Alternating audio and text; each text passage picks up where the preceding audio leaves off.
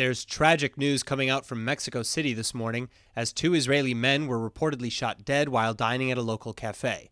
According to Mexico's internal security minister, one of the victims died on the scene while the other succumbed to their wounds en route to the hospital. And apparently the two men had work permits and were living in the Mexican capital. Other details are still hazy, however, as the investigation has only begun. But for now, it appears that a woman and possibly two men were also dining at the same restaurant before they started firing at the two Israelis. And police apprehended the woman, but the male suspects are still at large. Meanwhile, local police chief Horta Martinez said that the shooting occurred in broad daylight at a luxury shopping district Wednesday afternoon. And it's unclear at this time what prompted such a horrific act of violence, although the Times of Israel is reporting that the woman was romantically involved with one of the male victims and may have shot him for being unfaithful to her.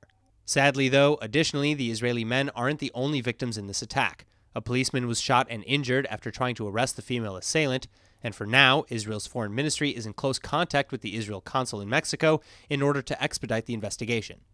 But finally, this isn't the first time Israeli citizens were entangled in local violence in Mexico either. Just last month, Israeli DJ Ronen Dahan, or DJ Perplex, was one of the two victims gunned down in a shooting linked to drug cartel violence in the center of the country.